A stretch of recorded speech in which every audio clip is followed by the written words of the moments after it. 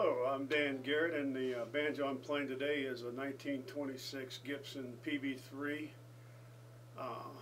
conversion. We converted to a 5-string neck, and we also converted the pot with a arch top ring, a Mitch arch top ring and Tonering Mate.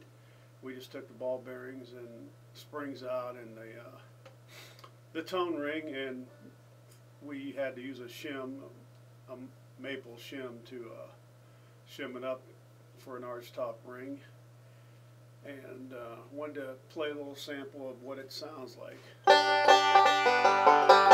And this is a song, this is a kickoff for a song. It's a good old gospel song, Take Me Into Your Lifeboat.